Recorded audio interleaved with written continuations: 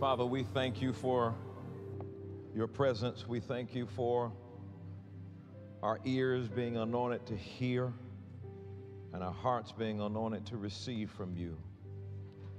And Father, I thank you that you will speak through my vocal cords, think through my mind. None of you, none of me, all of you. None of me, all of you. And I pray, Lord, that somebody will get answers today. Jesus' name. Everybody said, amen. You may be seated.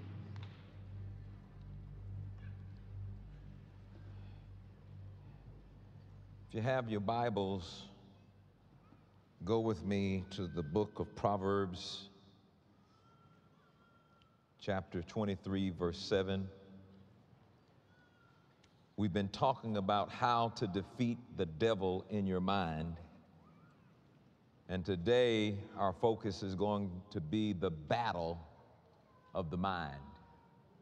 The battle of the mind. Your mind is the arena of faith. Your mind is where the battle takes place. And the Bible says for us to be aware that we have an adversary who has come to kill, steal, and to destroy. But Jesus says, I've come that you might have life and have it more abundantly. For those of us who understand what Jesus has done and we understand the power of God's grace, we are not trying to defeat the devil. The devil has already been defeated. He is a defeated foe. We are not trying to get the victory. Jesus has already obtained the victory for us. Our job is to maintain what he has already obtained. So this is not where, I'm going to wake up this morning and I am going to defeat the devil and get the victory. No, the devil is defeated and Jesus is Lord. Amen? The victory has already been obtained. But we've got to understand there is strategy that's formed against us. Strategy to try to humiliate and undo. He can't undo what Jesus has done, but to try to make a mockery of what Jesus has done, to try to get us to think that it's not done. The greatest fear that a believer can have is the fear that what God promised won't come to pass. The fear of what God has done that he really didn't do it. And so his job, again, to kill, steal, and to destroy, he wants you to be miserable in every sense of the word. The way he does it is through your mind, your will, your emotions. Your mind is the center point, the resting place of your emotions. And so emotions will move you in a direction. If they're good emotions, they'll move you in a good direction. If they're bad emotions, they'll move you in a bad directions. And I'm telling you, when you get emotional, if you don't recognize that this is the enemy, enough to at least be quiet. The Bible says a man that can control his tongue can't control his whole body. There is a daily strategy to try to attack you in your mind. That is real, that is serious, and that is something we want you to look at today as we look at and evaluate the battle of the mind. I subtitled this, Watch Out for the Landmines. The first place that your enemy will attack you is your mind. Your mind is, your soul is what we call it.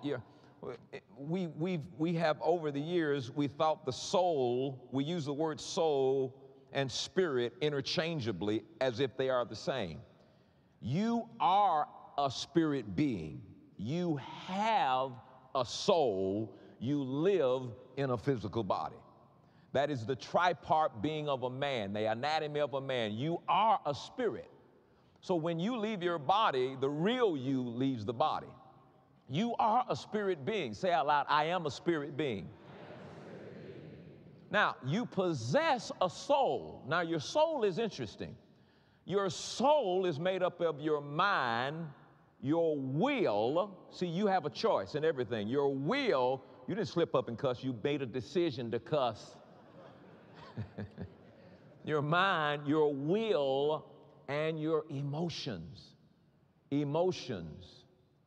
And so the enemy understands, how can I disrupt your soul, your emotions, your thinker, your feeler, your chooser?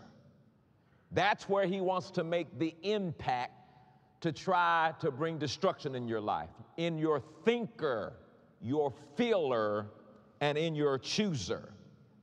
Your mind is the arena of the battleground for your life's output. See, nothing just happens out here. Your mind is the arena. It's a battle for the output. And if he can affect inwardly, in your mind, your will, and emotions, he can also affect the output. And so the battle's not won once he gets out here. You cutting somebody ain't winning no battle. The battle has already been won, and you got to maintain that up here. Up here, he's going to tell you it has not. And up here is where you got to over and over again said, I already have the victory. I already am righteous. I already am delivered. I already have wisdom. I believe this is what it is. It is believing that even when you're looking at something that contradicts that. You've got to know how to play this chess game in a sense. And it's up here. You'll hear things that'll move you emotionally. Hear things that'll anger you. Hear things that'll hurt you. Hear all these kind of things. And you've got to understand that is an attack that has been launched against you. That's where it starts. The fear that starts when you go to a doctor's office and they got bad news and they tell you the bad news because this is what they saw, this is what they diagnosed, and everything about you wants to settle for that except you know something in here that he's trying to change, that if you'll keep it, it'll change the output. Oh my God. But if he can stress you in here, and that stress begins to transform into the physical body and into your emotions and into all of the outputs that come from what he can cause you. That's the battle. That's the battle. And so you will lose or win in life based on how you handle and fight in the battle of your mind. You will win or lose in life based on how you handle and fight in the battle of your mind. Please remember it, ladies and gentlemen. Please remember, nothing just happens. What's already on the outside? Look at the outputs you have already. All of those outputs came as a result of the battle in the mind. Now, so let's go through it. I'm going to give you the warnings of some landmines, some things you need to pay attention to. And right here he says in Proverbs 23:7, he says, for as he thinketh, then in his heart so is he. Eat and drink, saith he to thee, but his heart is not with thee. So as a man thinketh, that's what's going to be in his heart. Your heart makeup is going to be made up of what you've been thinking. So the question is, what have you been thinking? What have you been thinking? All the time, every day, often. What have you been thinking? That now becomes a part of your heart. Now, once it gets in your heart, that's the chute, if you will, that releases it in the output into life. Let me show you this next scripture. Look at Proverbs 4:23 in the NLT. Proverbs 4:23 in the NLT. He says to guard your heart. above all else. Guard your heart before, in essence, your heart is the soil that'll grow things. Just like you have soil and you can put seed in the soil and it'll grow food. Your heart is the soil that grows the output. Your heart is the soil that grows life. Guard your heart, therefore, above everything else. That's a pretty powerful statement. Above everything else, put a guard over your heart. Now, how are you going to guard your heart? You're going to have to guard your heart by discovering the entrances into your heart. How many different ways into a man's heart? Well, there are three. Through the ear gate, what you hear deposits seed into your heart. Through the eye gate, what you see will deposit seed into your heart. Through the mouth gate, a lot of times what you say, if it's not lining up properly, will deposit seeds into your heart. Once it's in your heart, it has the potential to grow and produce life. He says, guard your heart above all else, for it determines the course of your life. Guard your heart above everything else because it determines the course of your life. Next verse. Now notice what he says here, verse 24, we're going to keep reading. He says, avoid all perverse talk. Stay away from corrupt speech. What is he saying? A gate, stuff that's coming through these gates. Go to the next verse. Look straight ahead and fix your eyes on what lies before. There's the third gate. There's the gate. We as humans in society, people outside of Christ, they don't think about stuff like this. They're just wondering, how come that happened? And look who gets the blame. How come God let that happen? There's a devil loose. We think no big deal. And it's a big deal every day. Eye gate, ear gate, what comes out of your mouth? He said, fix your eyes on what lies before you. Next verse. Mark out a straight path for your feet. Stay on the safe path. Stay on the safe path. Don't get sidetracked. Keep your feet from following evil. What is he saying? All of the stuff that comes through those three gates and they get into your heart will eventually get into your feet and you'll start going that way. Oh my goodness. You'll start going that way. So what are you to do with this information I'm giving you right now? What are you to do with it? With this information, you should be able to change your outputs. You should be able to change your outputs. Now, of course, you're going to need God's help. Of course, you're going to always need God's help. But at least you're understanding the anatomy, the makeup, and the system by which the strategies of the enemy are being formed and formulated against you to try to take you down. But what he really wants you to do is to not believe it. Ignore what your ears, your eyes, your mouth. Ignore your heart. Ignore the different paths. And just think, this is my life. I'm going to live it the way I want to live it. You know what? You are a free moral agent, which means you can make a choice, and you can live it any way you want to live it. You can frankly do anything you decide to do, but it may not be good for you. Are you listening to me now? So that's a landmine you need to be aware of. We got to start thinking about what we're thinking about. When's the last time you sat down and you started thinking about what you're thinking about?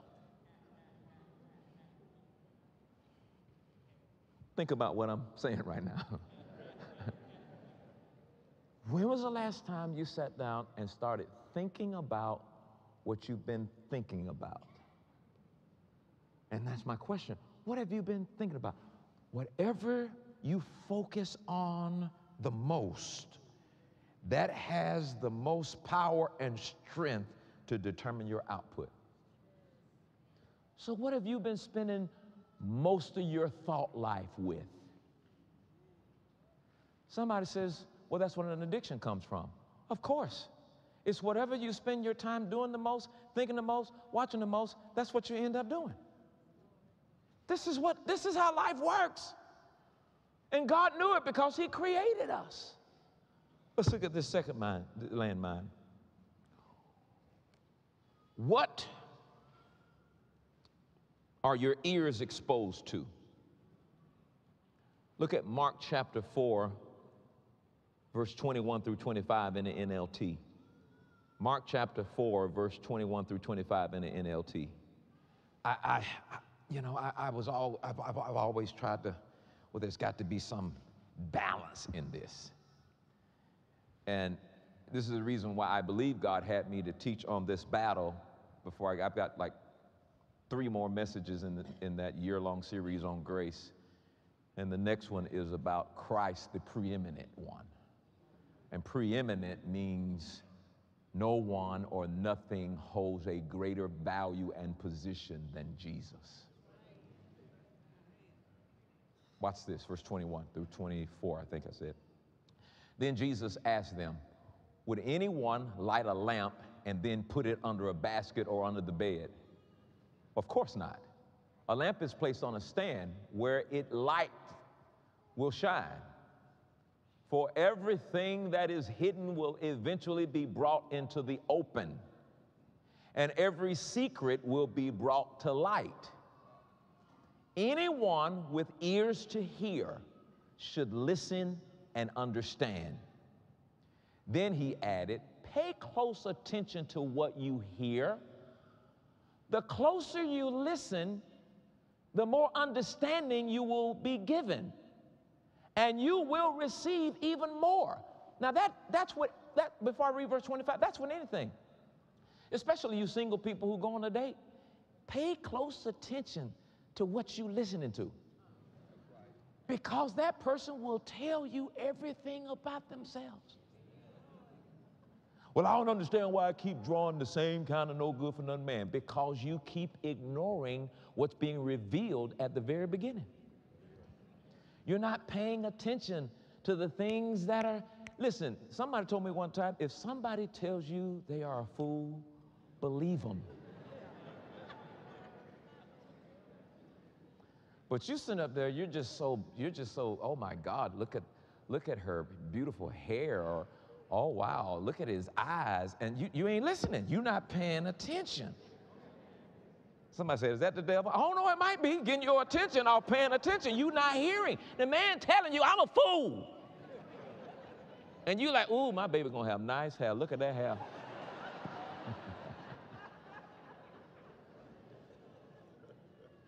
He said, there's something about paying close attention to people, to where you're going. Pay close attention. Then he said, verse 25, to those who listen to my teaching, more understanding will be given.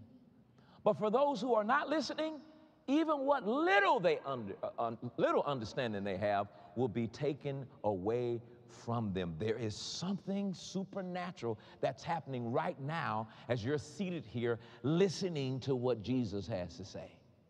He's going to give you more. Some of you probably getting more while I'm talking.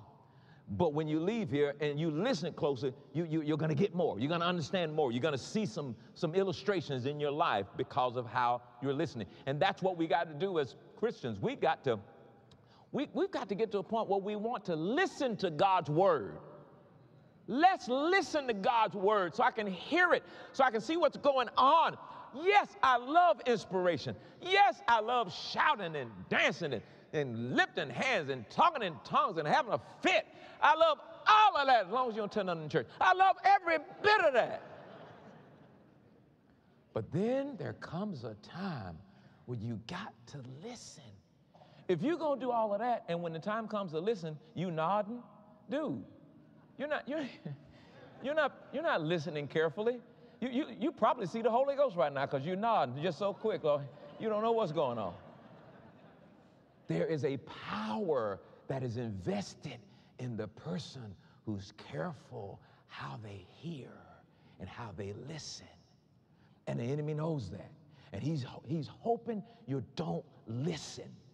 Because it's amazing how when you don't listen to God's word, how open and available you make your attention to the things that are not God.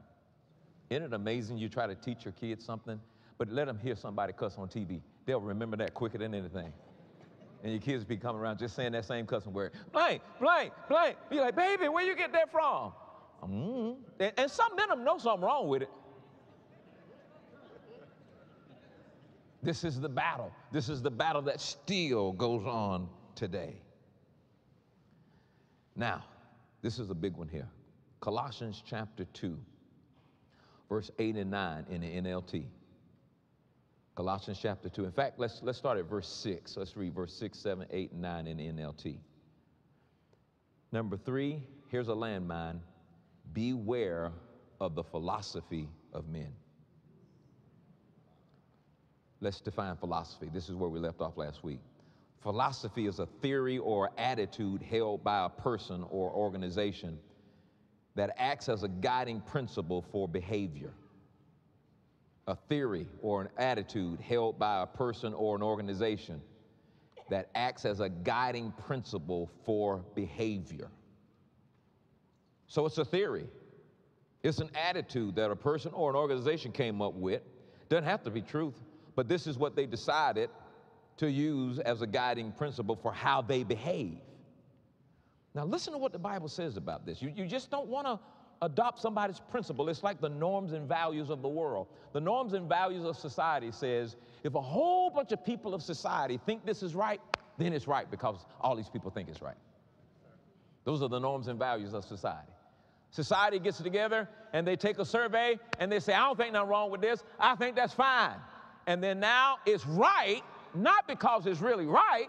It's right because the norms and values of society has set this as being something that's right. And then you adapt it. And then if you're not here when they did that, then generations down the line, it becomes like a norm. Of course nothing's wrong with that.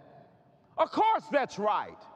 And that's why the Bible says there's coming a time where people will call the things that are wrong right, and then they'll call the things right wrong.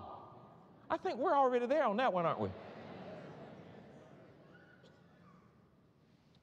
Verse 6 says, and now, just as you accepted Christ Jesus as your Lord, you must continue to follow him. Let your roots grow down into him. Not into the philosophies of men, not into the norms and values. Let your roots grow down into him. Let your lives be built on him. Then your faith will grow strong in the truth you were taught, and you will overflow with thankfulness. Don't let anyone capture you with empty philosophies and high-sounding nonsense that come from human thinking and from the spiritual powers of this world. Did you hear what he just said? Now, here's the part I'm looking. He says, don't be arrested or captured by human philosophy. First of all, he calls it empty philosophy. And then he calls it high-sounding nonsense. Do you know the norms and values of the world they have taken on, believed, and fought for high-sounding nonsense that comes from, watch this, comes from human thinking. And watch this, and it comes from spiritual powers of this world. That's demon powers. That's demonic influence that norms and values have set as being, this is fine. Rather than from Christ.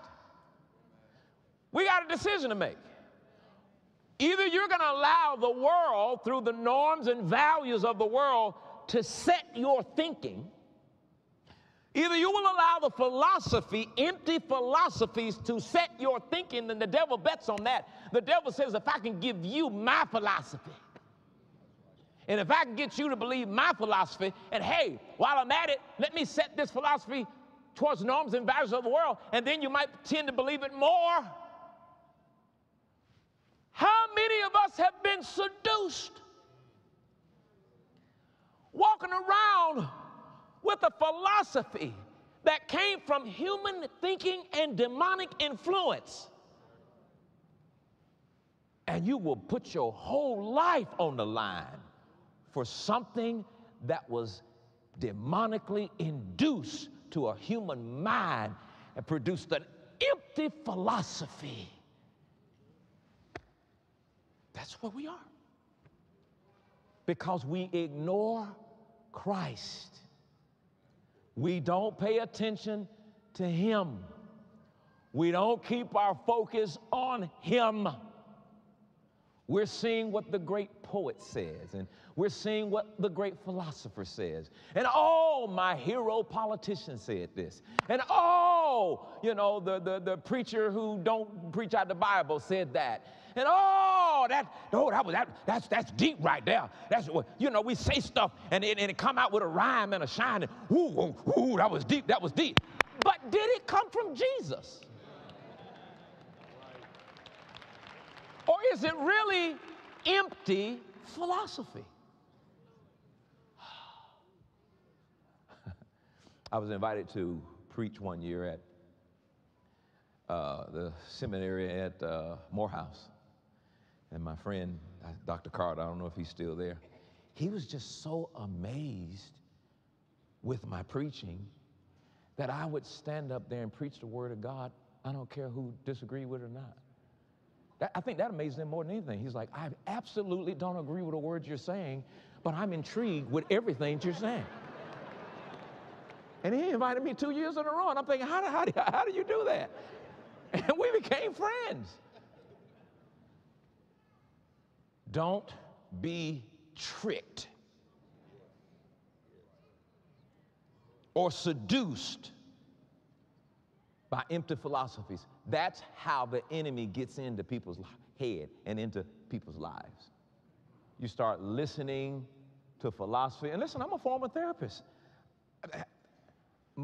I found that the scriptures were more effective than the philosophy that was supposed to be used to help people. I look at some of the people came in, I'm like, this ain't gonna work on you, I'm gonna tell you that right now. Let me go get something Jesus said and make it sound like it came out of one of these books. For in Christ lives all the fullness of God in a human body. He says, pay attention to that. I wonder how many people will walk out of here today and set themselves up to be duped. Wonder what commercial will get you. What speech will get you? I wonder what hero will get you. I wonder what famous actor will stand up and say something and you think, oh, that's great. Wonder what poet will get you.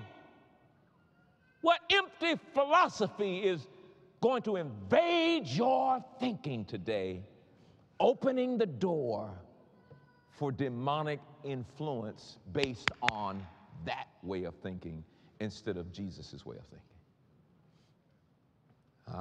Ain't nobody shouting here today. I love it. I love it, boy. Let's look at this next landmine. Life comes through the word. Let's go to Psalms 119, verse 36 and 37 in the NLT. Psalms 119, 36 and 37 in the NLT. I want to move quickly because I want to show you how to win this battle. All right, now watch this. Now, we live in a world where people believe that money equals success. That's an empty philosophy. My heart go out to you because when you get it, you're going to realize how come I don't feel successful. You can afford a $5,000 suit, but ain't nobody there to tell you you sharp. You can buy a $300,000 car and don't nobody want to ride with you.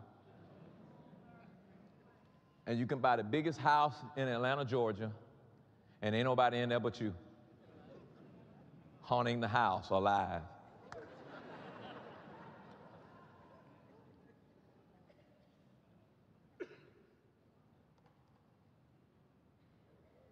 Man can give you medicine, but only God can give you healing. You can go out and buy a house, but only God can turn it into a home.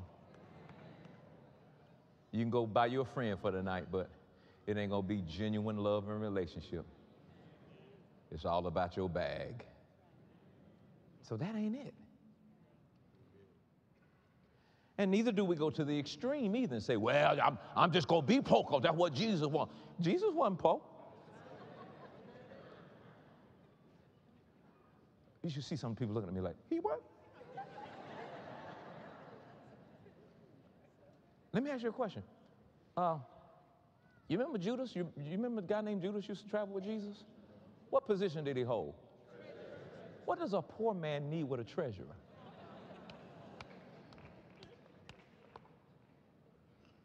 Yeah, but brother, all the Bible says foxes have holes, birds of the air have a nest, but the Son of Man has nowhere to lay his head. All right, you've been conned. Now put the text back in there.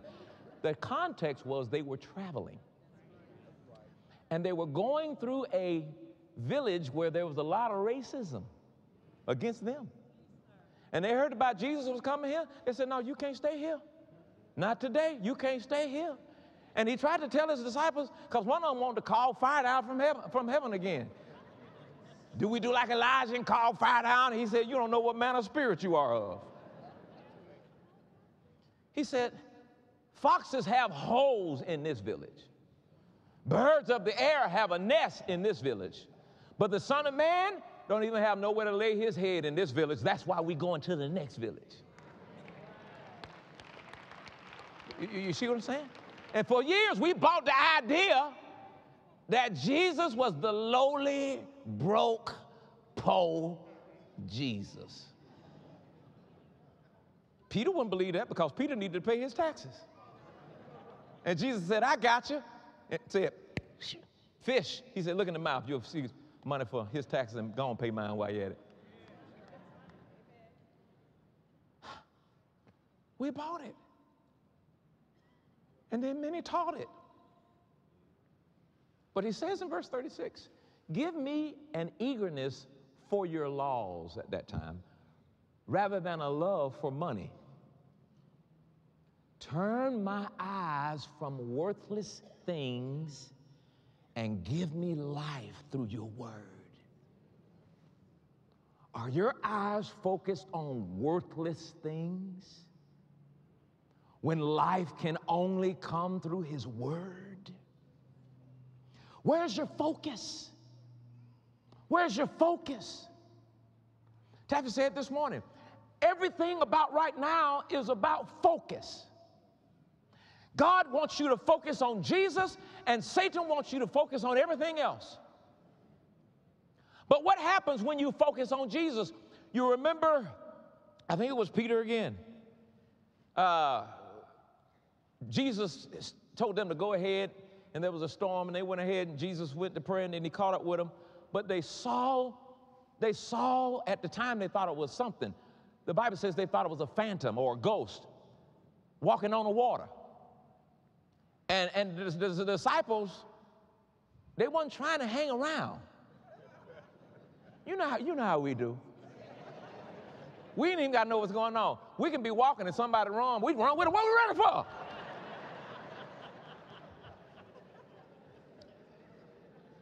So Peter said, if it be thou, bid me to come.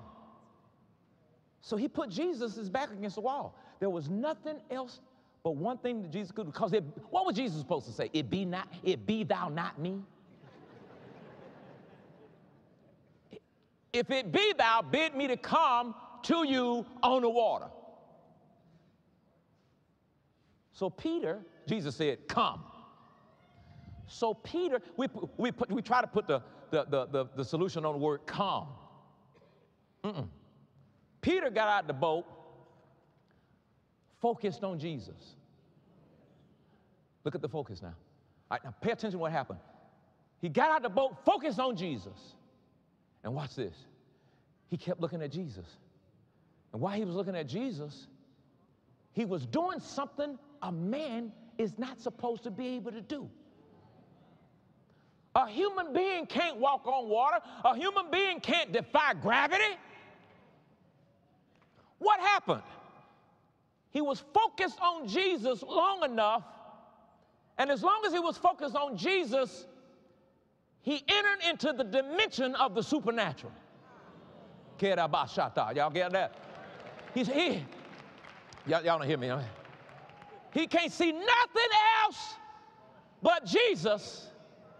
And now he has tapped into the dimension of the supernatural, where the super is raised him above the natural, and he's doing something you're not supposed to be able to do in the natural.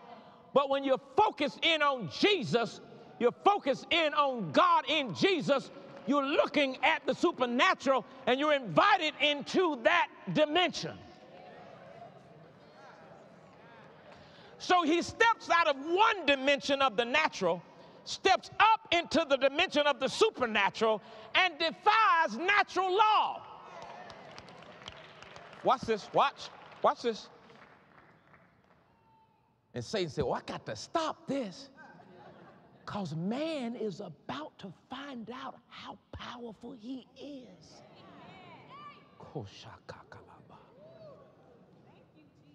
Oh my God, do you want me to go there? I had a conversation with God about this the other day, and I'm thinking, like, you're not gonna have me teach that right now because I don't know enough. And he just said, I want you to share some of that right now. Watch this, listen to this. When Adam and Eve were created, we're not gonna finish this today. When Adam and Eve were created, they were not created mortal beings.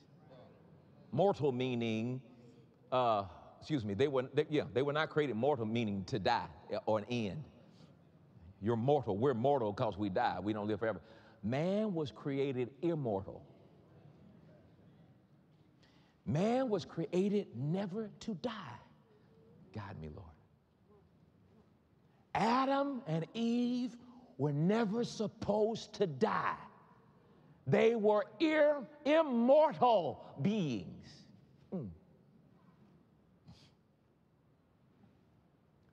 Satan comes in. Listen to this. And distracts them in their thinking. You want to know how you can be snatched back from the dimension of the supernatural? Let him start talking to you about your thinking. When he looked at Peter walking on the water, he said, notice what's around you. Look at them waves, boy. Feel that wind. He said, huh? All right, watch this. And he began to sink. Because Satan could disrupt the thinking or the focus that can lead a man into the supernatural dimension. Follow me? So in the garden, Adam and Eve was talking to him and said, we're not supposed to eat this. The day we eat it, we're going to die. Watch the devil. Watch his desperation. Just outright lie. You will not die. God said you will die. He said you will not die. How much has God said to you that the devil turned around and said, that ain't going to happen? What is he trying to do? I can't afford to lose you to that supernatural dimension, because if I lose you to that supernatural dimension, I won't be able to do this to you no more. Follow me.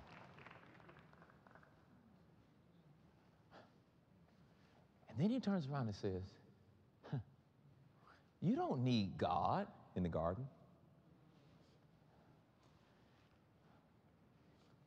You eat this fruit, you can be just like him. You don't need him. Why would you need God? Do y'all hear what he's saying? I know I'm teetering on this real thin line. Why you need God? Can I read it between now just a little bit? I'm finna go there, I'm finna say it. Why you need God when you were made like him? He knew that, stole that from us, and we can't possibly even fathom. And he told you in the Bible, what is man? He answers the question. What is man that you're mindful of him, that you visit him, that you made him a little lower than yourself, Elohim?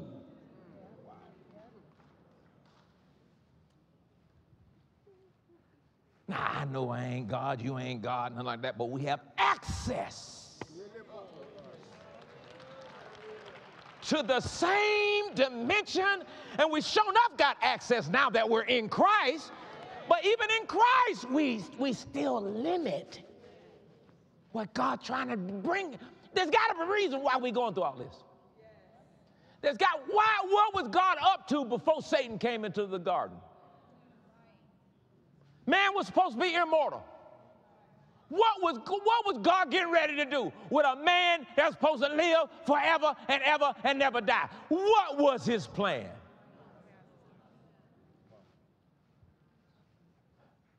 And of course, he had to grow. He had to mature. And Satan showed up to humiliate God's plan and tried to turn one of his greatest creations just like he turned the angelic creation. You know how he turned them? Don't depend on God. Depend on yourself. Declare your declaration. Make a declaration of independence from God. Declare that you don't need God. That's how he turned a third of the angels, and that's how he turned the entire human race.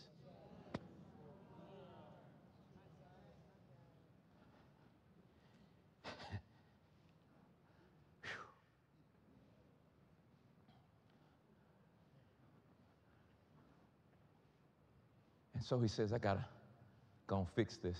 I'm going to lay the plan out a little bit at a time. And he who tried to humiliate me, I'm going to humiliate him. He said, God, look at your prize. They sinned against you. Oh, Lord, this is so good. Watch this. Ha! Your angels, a third of them turned against you. A third was like millions. He said, okay, you think you know what you're doing, don't you, boy? You forgot who made you. Little boy, you don't understand. You don't understand. I know you, boy. So, all right, here what we're going to do. Oh, here what we're going to do. You think you humiliated me because you got man to sin against me? Okay, so I'm going to come down in, hold on. I'm going to come down in a flesh body. And I am going to live a perfect life in a flesh body. I'm going to keep all 600 and something laws. I'm going to keep everything. I won't fail not one bit. I will be perfect. And the Word became flesh and started dwelling amongst men. Watch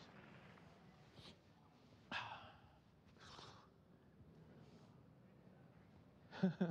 Oh, my God, my God. So, God Almighty. So the Word became flesh, dwelt among men. And Satan's still trying to humiliate it. Jesus' time to die. Whip him with a cat o' nine tails. He's trying to kill him. Put him on a cross, trying to just humiliate him. On the cross, he took the sin of every man who ever sinned on himself so that he could qualify to get entrance into hell. He who never sinned was made sin with our sin so he could qualify to have acceptance into hell.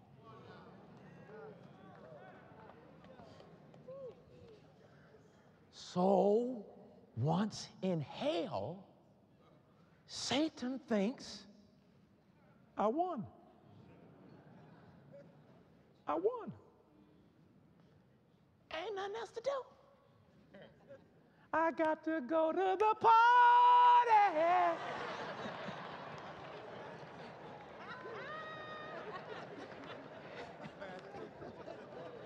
Cause I got the Savior with me. Never look down. Hey, no more. Okay, we're in church.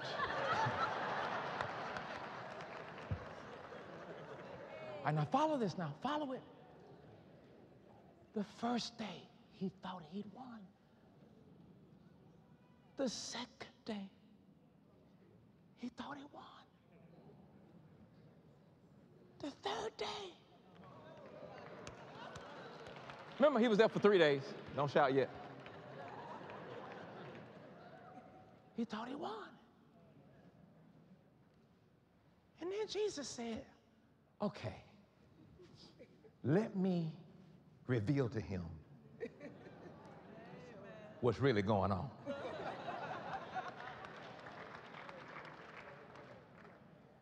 Psst, hey, little punk.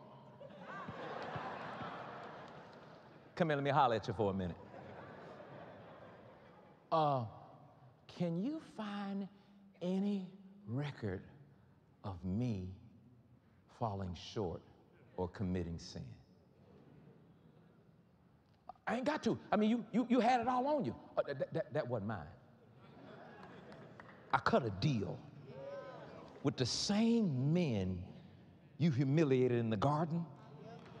I took all of their sin upon myself.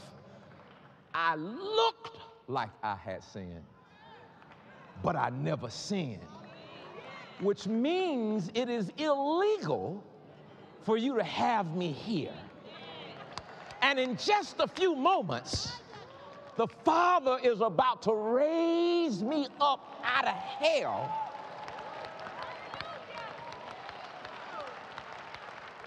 and sit me on his right hand. Glory to God. Now let me explain to you what's going on. You will never be able to touch mankind again. And I'll tell you why. Because of my perfection in all of this, and I am still undefeated, I am now going to engraft all of mankind. I'm going to take every man who will believe, I'm going to baptize him into me, and you can tempt him to sin all you want to. It'll never be counted because he is no longer being looked at in his own self. He is now being looked at through me and in Christ.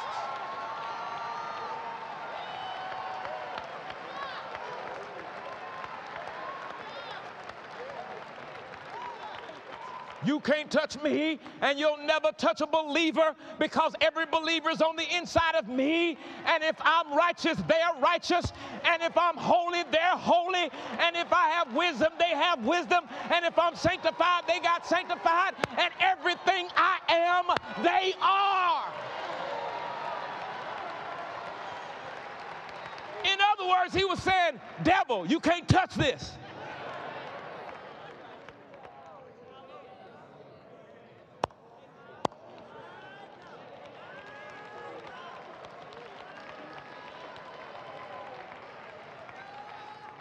The only thing he can do now is to see if he can find somebody who doesn't believe what Jesus did,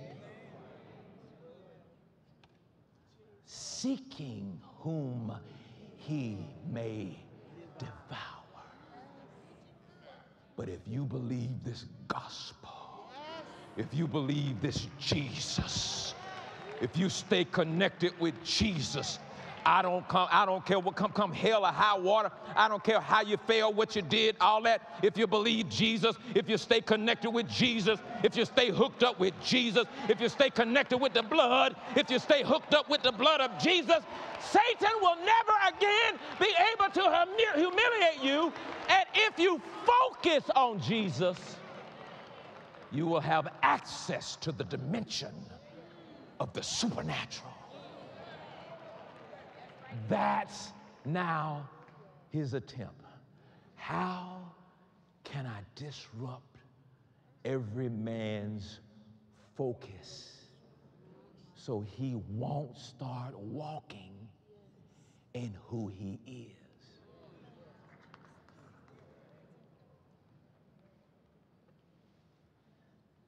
Oh, I know what I'll do. I'll take all my lies make it a part of philosophy, society, norms and values. I'll create things that men gravitate to and value. And within that, I'll make certain things so appealing that I'll do it again like I did Peter. Look at the wind. Look at the stars. Get your eyes off him. Look at the news. Look at the reports. Look at who said what. I'll get them to think that it is a wasteless journey to focus on Jesus. And no man will ever get the revelation that the real battle is a battle of focus.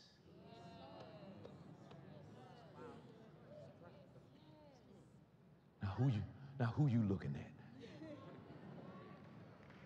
What you looking at? You better open that Bible up so you'll know what it say, so that you won't hear something that it didn't say.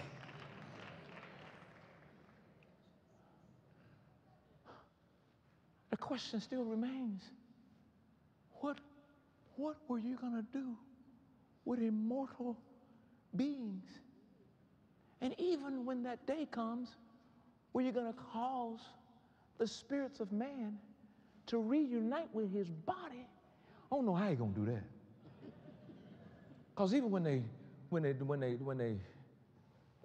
burn the bodies, they cremate the body, you ain't got every one of them ashes. They scoop, they put some in there and get you what you can. You looking at your loved one like, dang, I thought they had more ashes than this. But the dimension of the supernatural, at the sound of his command, something like creation gonna begin to rock the world. And every man's spirit gonna re-enter a supernatural body that has access to the durable shot. You remember when Jesus, watch this, you're talking about access to the supernatural. You remember when Jesus, when he was raised from the dead? The Bible says, Jesus walking through the door being shut. So his supernatural body had the ability to assemble itself around physical matter and end up on the other side. And if that wasn't proof enough, then he sat down and ate some fish and honeycomb. If that wasn't proof enough, he says, I am no longer operating solely into this natural dimension. I am now subject to a higher dimension. I have access to this dimension, but I move differently in this other dimension. And you telling me you're not excited about heaven? You're not excited about the return of the Lord? You're not excited about putting on your new body? You're not excited about what he promised you? I tell you, I'm so excited, I shall not be bound by the laws of this natural world. Focus. Focus. I gotta fight all of this stuff that's trying to steal my attention.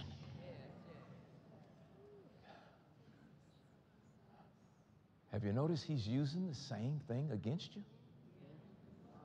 Whatever you give your attention to the most, that's what you're more able to do. Whatever you don't give your attention to, check this out. That's what your heart is hardened to. Your heart is hardened to what you don't give attention to. No attention to the word, no attention to Jesus. Your heart is hardened to that dimension of the supernatural. Why? No attention to it.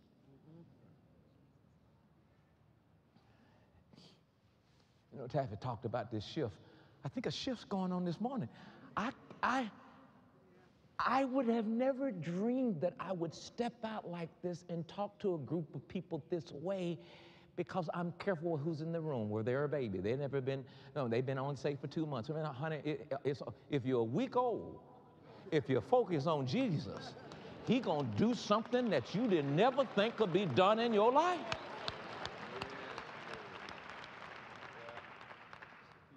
It's just like Coach Prime say, we coming.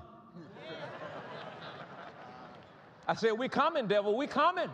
We coming.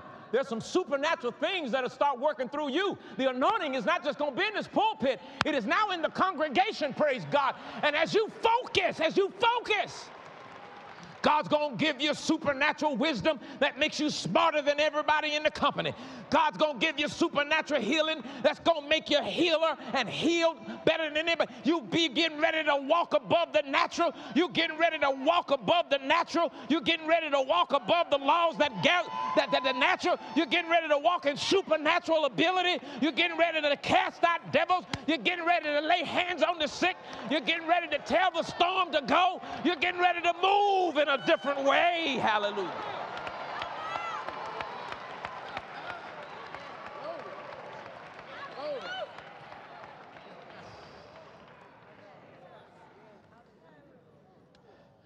So let me finish that story with Peter.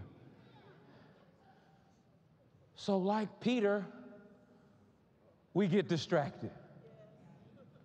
That's one of the weapons of the enemy. Distract. A distraction is an intrusion of the mind to try to cause confusion. But notice what happened when he got distracted.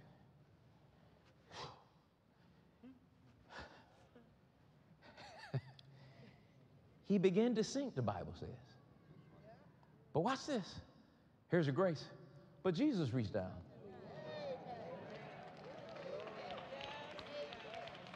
Pulled him up with him. And the Bible says, and they both walked back to the boat.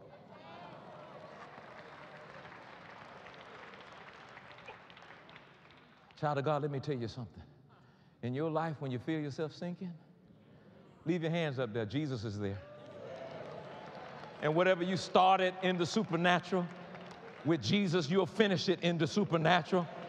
But you've got to get rid of all of this dead, empty philosophy. And you've got to spend some time with the Lord so that you will know that you have an opportunity to walk this way. He wants your mind. That's where the battle is. All outputs. And just like your focus on Jesus brings you into the dimension of the supernatural, your lack of focus on Jesus and focus on everything else, I mean, y'all see where this is going? This is the game, if you will. This is the stuff right here. Sometimes you'll have stuff to hit your thinking that's so tough. I promise you the best thing to do is to learn the vocabulary of silence. You have to learn. If you don't quite know what to do at the time, shut up. Be quiet. Somebody say, how long? Until that thing that's going on in your head subsides. And peace comes back. And you come back to yourself. And now you're ready to talk. That's what happens in a lot of relationships. A lot of relationships get in trouble because you don't know what you shut up. Be quiet. Can't talk right now. Hush. How long I gotta be quiet? Until the soundness of the Jesus you know come back in you?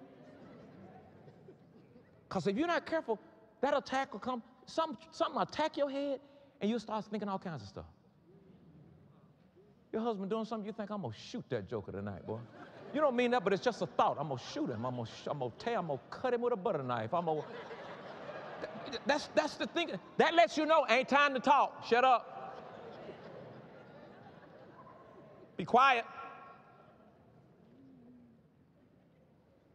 If we could learn the vocabulary of silence, a lot of stuff will be prevented from happening. Because you got a revelation of if a man can control his tongue, he can control his whole body, and even in some cases control the circumstances and situations around him. But you just got to say something. God said, be quiet. I know you said, be quiet, Lord. But I'm going to have to say something with this right here now. I heard you loud and clear when you told me to be quiet. But I'm telling you right now, I'm in rebellion. Because I got 3 or 4 cousin words in my back pocket right now. I'm about to pull out and make them compound words in the name of the Lord.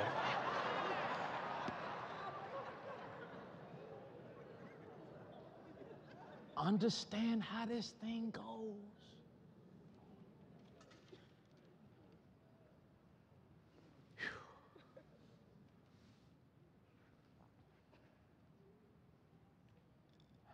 And they both walked together back to the boat. Make sure that you make Jesus your walking partner.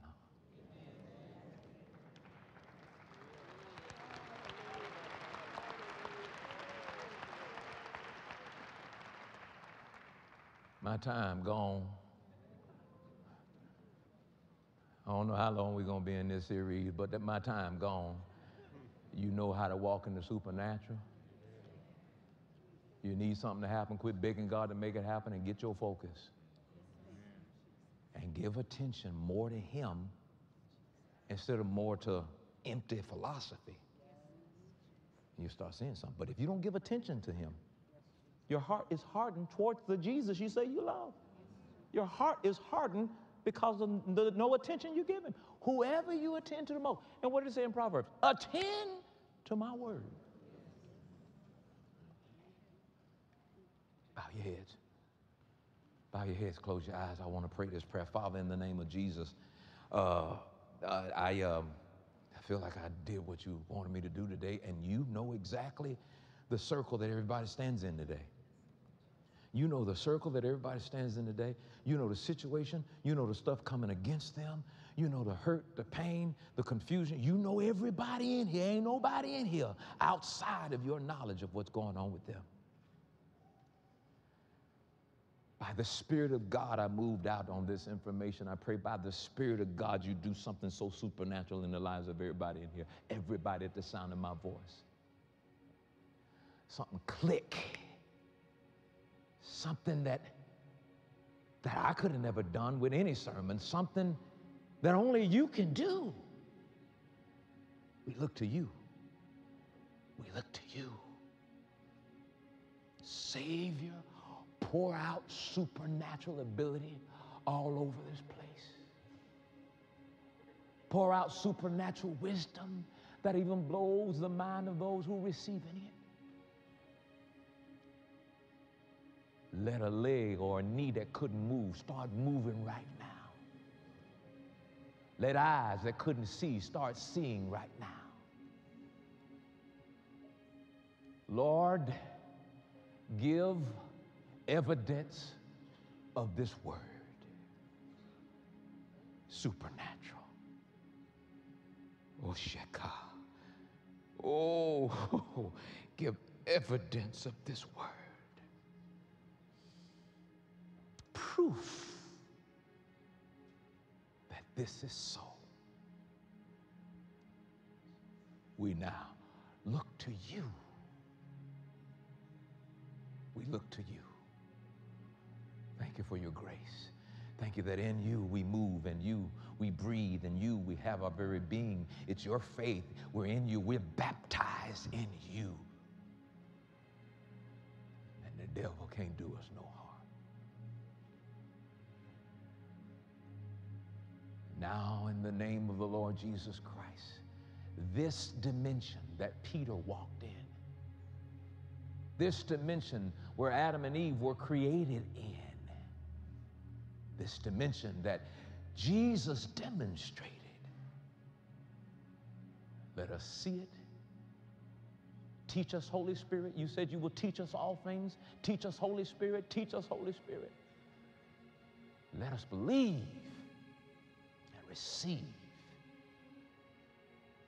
this shift into this supernatural dimension. Oh, glory.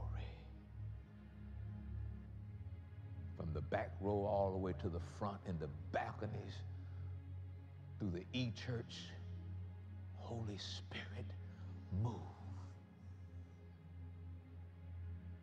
We receive it now. We believe it now.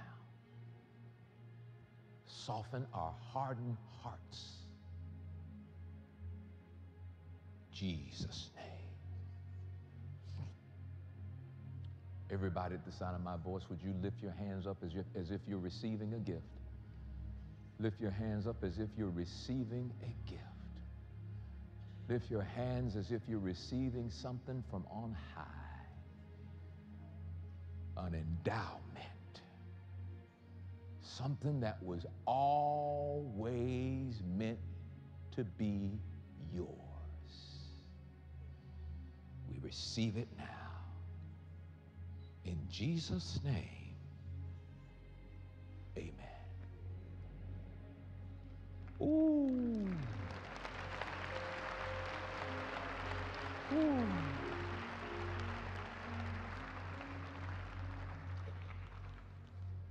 Let's receive our offering right now.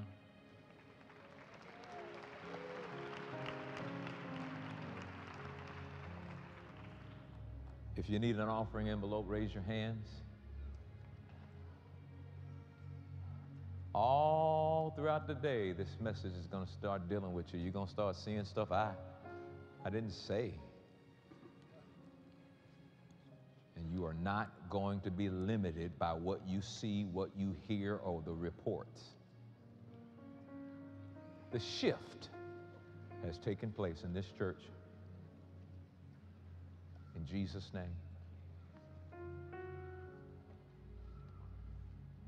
What a delight it is to bring glory to his name. Bring an offering and magnify him and worship him in the beauty of his holiness. Bring an offering. Wow. Those of you who are in our e-church, participate with this as well. Those of you who are at home watching this on another platform, participate in this. I am going to teach. You will never understand how impactful giving is. That's why it has to be a heart issue, not a percentage issue. Everything in the New Testament is weighed by the heart. Is it coming out of your heart, or is it coming out of some obligation that needs to be fulfilled? No, no, no. This is a relationship. And in a relationship, things come out of your heart, not obligation. And to be able to give out of your heart and not out of fear and obligation, amazing. Amazing. Woo. My God, I need a donut. I just feel the presence of God. And I sense it on you. Now, don't you desensitize it. It's on you. Receive it. Keep it. And they that know their God will do exploits. Amen. Ushers, go ahead and receive the offering this morning.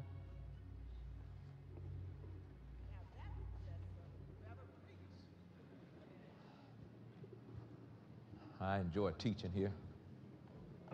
Made me not want to go nowhere else.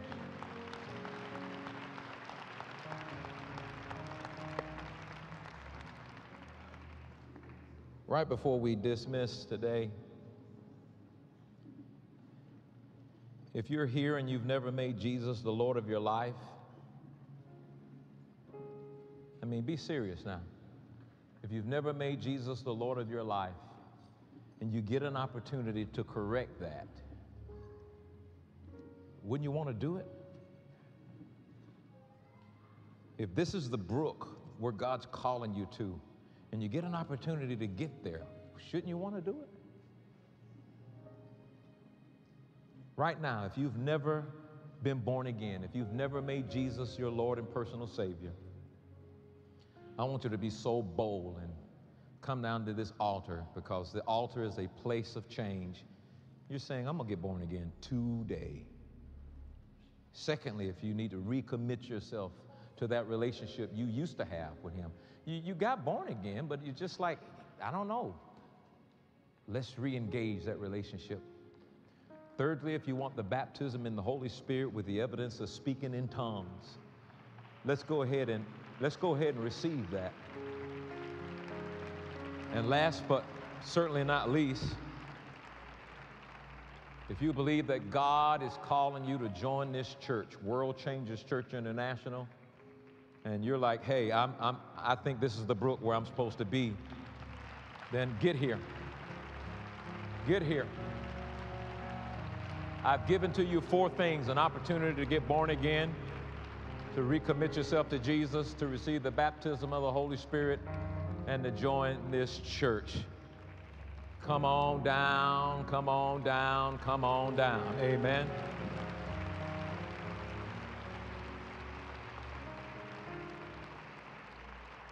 I will exalt you. I will exalt you. I will exalt you. You are my God. You got it? I will exalt you. I will exalt you. I will exalt you. You are my God. My hiding place. My hiding place. My safe refuge. My treasure, Lord, you are. My friend and King, anointed one, most holy.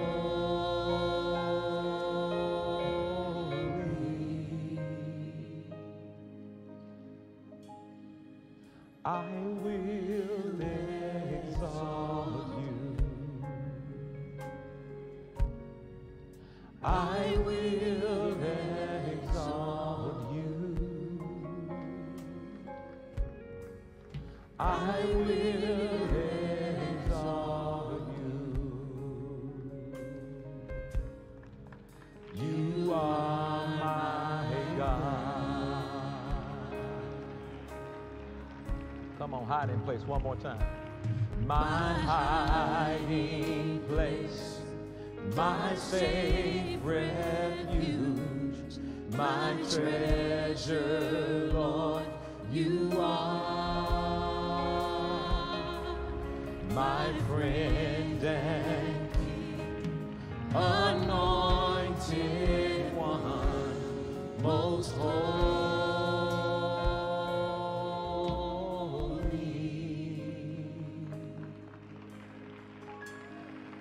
I will exalt you. I will exalt you.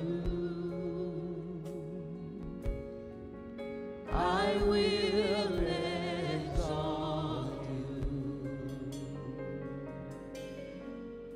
You are my God. Congregation, don't you appreciate those who have come to this altar today?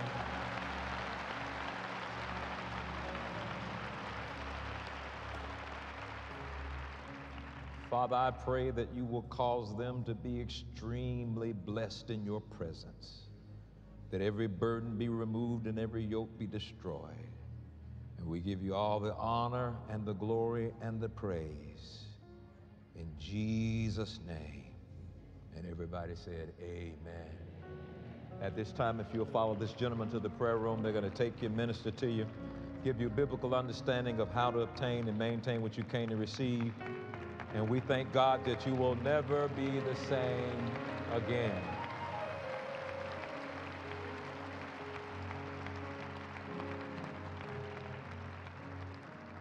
Several months ago, we sold a physical church into the life of another church. I mean, we gave it to them debt-free, had it fixed up, everything. It's the former Marietta Church.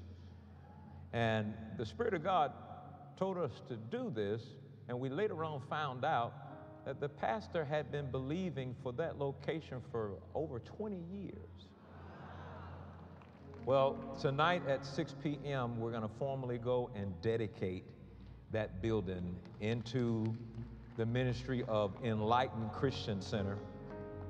It's located 601 Tower Road, Northeast, Marietta, Georgia. If you'd like to stop by, if you're not doing anything, you can. Just wanted to let you know that. Let's go ahead and get you guys out of here.